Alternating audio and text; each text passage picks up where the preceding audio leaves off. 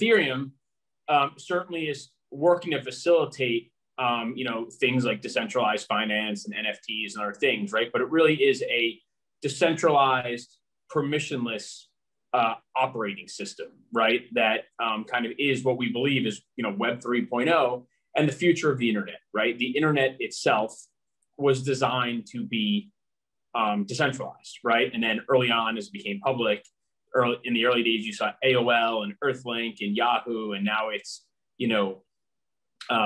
Facebook and Google and Amazon, right? Like these are centralized places that are mining your data. They're following you around the internet.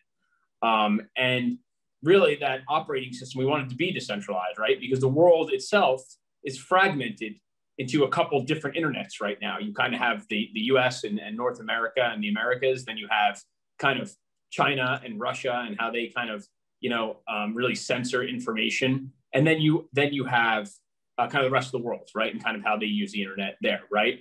And then, besides that, right, we think that people should be able to interact in a peer-to-peer manner and remove middlemen. And Ethereum helps them do that.